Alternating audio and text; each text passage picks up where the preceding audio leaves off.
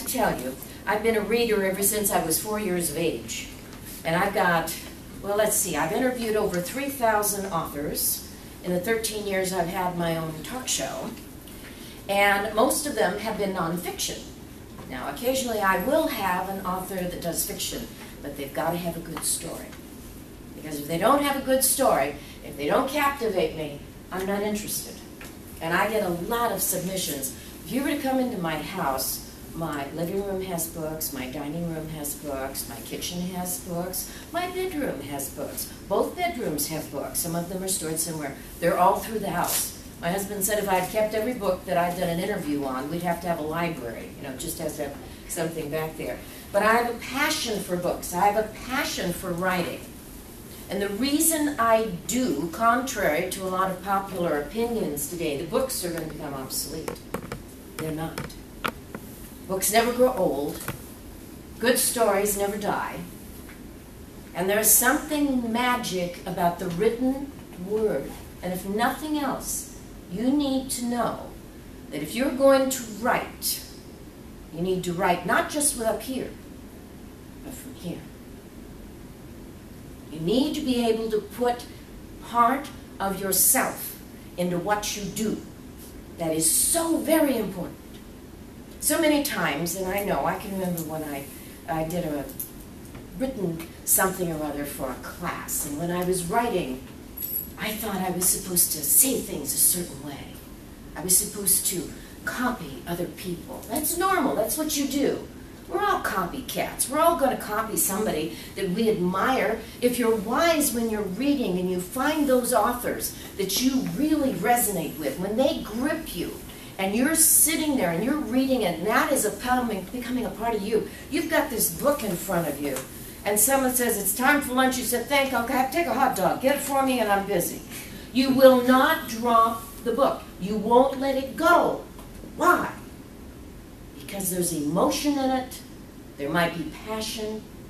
There might be pain. There might be horrific stories that in your wildest dreams you will never experience that. But somehow that author has put it together. Now, I brought a couple of books with me. One is Requiem of a Spy. This is written by a retired Major General. He was in charge of SAC. Now, I love anything about Russia, typically. Fascinates me. Politics, so many different things. But when I started reading this book, I knew as soon as I picked it up, and as soon as I started reading it, this was a story about his life. What's the author's name? Chris Adams. And he is now, I think, in his 70s, and he's a phenomenal writer. But from the moment I picked up the book, there was a relationship that developed with the written word. Why? Because as human beings, we want to relate to what we read. How many times have you read a book, you've gone through it? I have. I've reviewed thousands of people's material. And you look at it and say, well, that's nice. No, I don't think I'm going to take that one. What is it? It is that personal something that resonates with you. You feel it. The author has captured an emotion. Maybe you're searching for something. Maybe deep inside of you, you have questions in your own life. You're scared. You're frightened. You don't know that you are entering maybe into a new phase of your life. I don't care what age you are. You take a 10-year-old and you have a good story. And you sit that 10-year-old down and you start telling that 10-year-old a story about a valley where children and animals can talk to each other. They can actually understand what they're saying. And they're there for a very, very special experience. That's my story, God's Kiss. Now, I wrote this for 3 to 10-year-olds. And I've done readings with them. This is an illustrated book. This is a factor of fiction. So when you're thinking of fiction, and if you're wanting to be a writer, you've got so many modalities that you can go into. You don't have to be someone that is pseudo-intellectual, the psychiatrist of psychiatrists. You don't have to do that. Yet you need to be able to explore your own mind. You need to allow a muse. A muse. Every author I've ever interviewed that has written fiction will often say when they're writing their stories, there is something that happens. Their characters come alive, and their characters start telling them what to say. I know, that's what happens.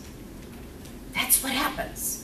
And there is something so magical, and when you have that happen to you, you need to write it down. You don't worry about it being a capital A at the right place. You don't worry about the commas. You don't worry about the exclamation points. You write. You let the muse speak to you. You don't worry about the actual historical fact or anything else. Your characters are going to come to life. And what's fascinating is that as your characters come to life, you're going to find there's additions that you've never expected. Another character will come in and visit you, and you'll say, oh, I've got a talking giraffe. Or, oh my goodness, there is this insanely mad redhead professor that wears stiletto heels. See, you've got to have something here that grabs your attention. Now, Scott, when he was talking to you earlier, was making a comment that I thought was very important, and that is observation. Have you ever sat in a place like McDonald's and just had a journal in front of you? You have absolutely nothing on your mind whatsoever, and you eavesdrop on everybody that's going around you. The old guy that can barely walk, that comes in and has a double order of chocolate, has 14 cookies, and you say, oh my goodness, that guy's nuts. But what are you observing? What do you notice about him? Does he have a limp? What is it that's going on with him? Are you interested in enough to even talk to the man? Ask him what he does. How many of you, if you're sitting in a Starbucks or someplace else, will talk to the person that's sitting next to you? You will. Good for you. What kind of questions do you ask them? What are they working on? Why are they there? Wonderful. You need to make notes because you're going to meet some of the wackiest characters in your life. You're going to, it's just, there is something about the telling of a story. And when it comes to fiction, there really are no rules. You've got to get down the guts of whatever it is that you have there. Now, you can always polish it later. But I had a woman that submitted a book to me. And the topics, there's no sacred topic here. There's no anything. It's your guts and your courage to address something that may be totally alien to most of the people you meet. Now, I brought this book. It's called An Evolving Society. The author's name is Fadi Hattendorf. Now, this, to me, the cover stinks, as far as I'm concerned. The title doesn't say anything to me. This is a terrific story. What is she talking about? She's addressing something that happened in her own life. And I knew it as soon as I started reading it. And it grabbed my attention because she's talking about babies that are born to surrogate mothers and adopted by other people. Men going into sperm banks when they're in college to make some extra money, and they can be the father of 300 children and not know anything about it. A genetic factor that comes in here, that weaves throughout the story. It is gripping. She's approaching something that is entirely, I can guarantee you, in most conversations, not even considered. The reason she wanted to tell this story, and she did it in a fictitious format, because fiction is safe.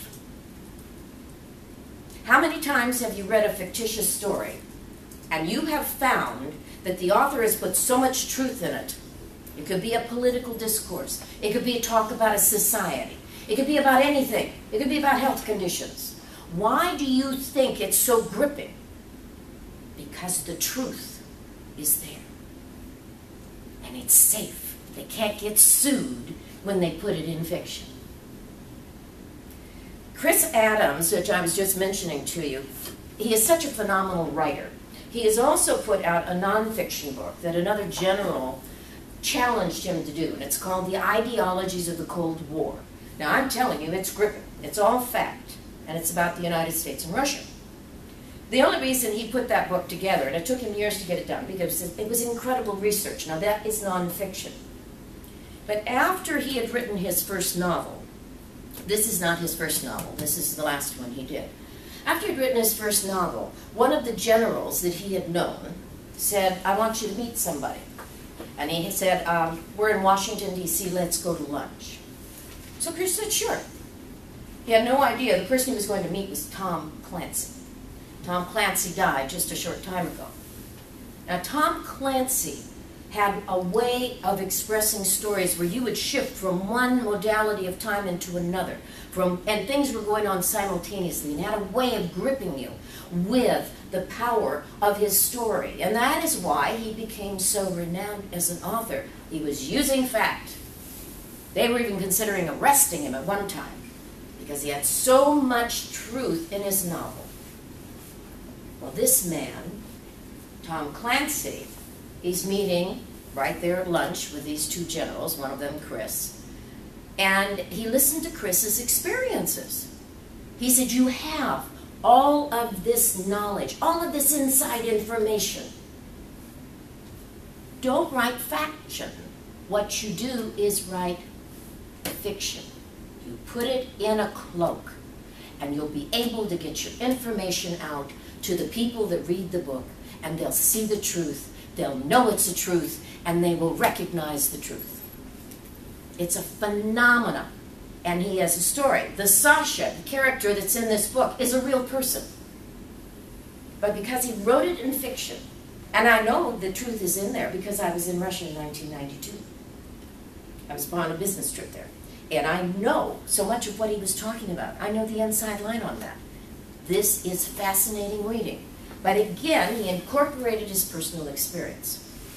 Now, you know that Scott has been a guest on my show a couple of times. When I picked up Scott's book, Better You Go Home, I thought, what does that title say? That doesn't say anything. But I learned a long time ago, you don't judge a book by its cover. It's a very important aspect when you're selling a book, by the way. But when I started reading the story, and I knew immediately that there had been a very personal space, because when I read, it's just part of me. It's just something, when I go through it, I've got to have a story that has guts to it. I'm not interested in a shoot-'em-up, gee whiz, sex-crazed maniac that's gone out and slaughtered 45 women, and this is what's going to be happening, and there's this side, the seedy side of life. I have a novel at my office that someone sent me. The writing is good, but the subject matter, I went ho-hum. Now somebody else might pick it up and go, oh gee, this is great, but it had no meat in it. It didn't have any substance. Scott's book has a lot of information. It goes into the black market. He suddenly brings forth so many informations about a culture, the nuances, and he can tell you, when I interviewed him, I brought up another number of questions about this. And you can listen to the interview if you want to. Go to PWR Talk, P like Paul, W like Walter, R like Robert, talk.com. Go into the Donna Seebo show, and you can go in and listen to any of the interviews. And Scott was with me, and he answered my questions, which drew out more of a personal. When I do interviews with people, I want to represent the authors in the best way I can. So if your material has substance, like Fadi's, which related, and she came out on air and told me that she had adopted a child that had been birthed by a surrogate mother. Right there, you've got a connection. Right there, you have something here. You see, part of this has to come from you. That's why I said it's got to be the heart as well as the head. And fiction is wonderful. It's absolutely marvelous. There was a woman who is an exquisite artist. She's up at a Camino Island, and her name is Verdale, and she had sent me a draft of the novel she was writing, and it was about a homeless person. She had done a wonderful job with it. It was good. But her characters lacked substance. And so I made the suggestion to her. I said, why don't you go and volunteer at a homeless shelter? She said, I will never do that as long as I live. I said, why not? She said, oh my goodness, the characters that are down there. Oh, it's just not safe. I wouldn't be there. And I said, now wait a minute. You're writing about a very real happening with someone. Her character was a young woman who had entered into cycles of experience that anyone can go into. I mean, life is not fair. You can get kicked in the teeth at the weirdest times. It's not fair. So sometimes you have to have experiences to find out who you are. And that's part and parcel of what the story was. But when you go into a homeless shelter, what is the first thing you know? Have you ever been in a homeless shelter? Okay.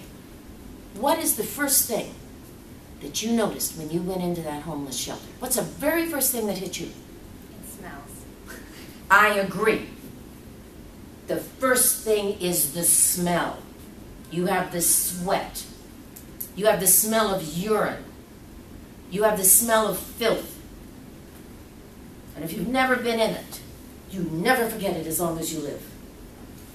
How many of you have ever been in a mental institution? What's the first thing you noticed when you went into that environment? Actually quiet. Okay. What else did you notice after the quiet? A lot of locked doors and security. All right, so now you were in that environment. Do you see the picture that you're painting right there? You're walking in to an environment, into a mental hospital. Now you're not hearing screaming patients as depicted in so many Hollywood renditions of same. This isn't Over the Cuckoo's Nest. What you're seeing is the quiet, locked doors, people hidden away. There are secrets behind every door. Have you ever wondered what might be behind one of those doors? Do you see my point? You see, I'm speaking at this time. But one of the things you need to remember when you're writing, whatever your style is, you need to be able to convey that in the written form. One of the best things you can do when you've done some writing is read it out loud. Read your writing out loud. Because when you're reading it, you'll know whether you're feeling it, whether you're with those characters. It's very important. It makes a difference. Now, Scott said he wanted me to give you 6 points. I've already given you a couple. Feeling. Feeling. And also, then when you get your basic stuff together, then you may want to do your research. What's your setting going to be? Where are you going to be out on the streets of Seattle? If so, get on your walking shoes and put on nondescript clothes and go out and walk. If you're going to be riding around a vineyard, go and walk in a vineyard. It's very important that you do your research, but you try to do your research in a way that allows you to sort of immerse yourself in that environment that you're trying to convey. And above all, don't limit your imagination. I love animation movies. I just think they're the greatest thing. They are absolutely fabulous. I'll watch them sometimes over and over again because I see so many characters in there. And I think, how did that come about? How did they manage to put 6 toes on the left ear of the pink elephant? I mean, I really don't get it, but I love it. Don't be afraid to explore different things. And movies, if you watch movies, if you find out what it is that you like in a movie, maybe you like the movies that are on Hallmark, that always have these stories that have a little bit of the heart and the love stories, and they're just feel-good, warm stories. Is that something you want to write? Or do you want something god-awful like Stephen King, where after you finish reading it, you feel like you got to keep your eyes open for the next 500 years of your life because you don't want whatever he comes up with to come around the corner. You just know there's something in your basement. I mean, this is what you need to remember. What do you relate to? What is it that brings you joy when you see it? What's the mystery? Is there a mystery? Or is there something so out there that nobody sees it? Fascinating stuff. History. Scott in his book goes into history. Chris in his book goes into history. If you find yourself in environments that you really resonate with, and you want to make that a part of what you're writing, go visit the places. If you can't afford it, go to your library. Take everything out of the library you possibly can that's going to relate to your environment. If you're wanting to write, for example, about Russia, find some Russians. Talk to them. Get books on the art. Get into the guts of something. Don't be afraid to deal with what you've never seen before. If you're going to write about surgery, see if you can check out a surgeon that will let you watch. If you can stay awake and stay attentive and not pass out from all the blood, that's a good thing. But you need to be around the environments. You need to smell them. You need to hear them. You need to feel them. And more than anything else, you need to talk to people. In our society, we're so alienated so many times. We're afraid to talk to somebody, to find out who they are, what they've gone through. My husband sings with the Ukrainian choir, and the Ukrainian people, I had an experience where I was invited along with my husband, because he's so involved with them, to go down to a particular event. And I remember the oppressiveness that I felt in this particular environment I was in, because on the walls were these photos of people that died because the Russians were starving the Ukrainians to keep dominion over them. It's a horrible story. It's like the stories about Auschwitz and things like this. It shows you a part of the human character and personality that often we want to hide. We want to gloss it over. We want to paint it. So you see, these are things that you have to see. But I remember coming out of there, I said, I have to leave this room. Because not only did the room have all of this material that was demonstrated, but these people, this was in their spirit. This is in their soul. This is their history. They carry a burden that is so dark and so deep. And it's reiterated over and over and over again. And now look at what's happening. We've got all this stuff in the news. If you don't know the history, how can you tell the story? If you don't know, you may just have something very superficial. So there's a time and place for superficial writing. There's a time and place for being flippant. There's a need for all of that. But remember, when you're doing fiction, it's a marvelous experience. Brainstorming. This is something that's very good. And in this classroom, you have the opportunity to do that. You have the opportunity to brainstorm. And this you should do. You should not feel inhibited, and I know Scott wouldn't make you feel this way, but if you tell the story that maybe you're writing, don't be afraid of being criticized. Welcome the criticism. Don't be afraid of that. Because what you're going to find is that someone may make a point, and you'll go, son of a gun. I never thought of that. I can add that to the story. You add maybe a new color of description or testimonial. You do something different. Also, you want to allow your imagination, and I've mentioned that to a degree. But your imagination is very important. And when it comes to fiction, remember, there are no rules. A lot of people that you wouldn't think could even make a buck on a book. For some reason it takes off. Years ago, and those of you sitting here may or may not know this, you probably don't, but there was a series on television called The Love Boat. And it was this really cheesy series, but everybody loved it because you never knew, one, who was sleeping with who was wearing what that day, and what adventures were going on. Well, I met the woman that wrote the book. I actually read the book. It was the worst piece of crap I've ever read. I mean, there was nothing to it. And they were in little paperbacks. Nothing.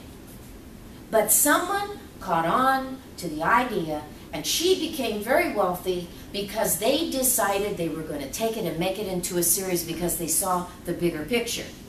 She was a lousy writer. She was terrible. But she had a good idea first. That's Why right. a good idea. So you never know what's going to grab. It's a fascinating thing. So when you write, you need to make it okay that you may not become rich and famous. But if you have integrity with yourself and you do a good job, and you think of Tom Clancy and some other people, now they've become very popular. But he became such a popular writer because he had so much truth in the material. Scott did with his. Chris Adam did with his. Foddy did with hers. You write. And when I interviewed Scott, I asked him, I said, Scott, is there something relating to your material that affected you personally? That wasn't my exact statement, but he said, yeah. And he went into detail on that.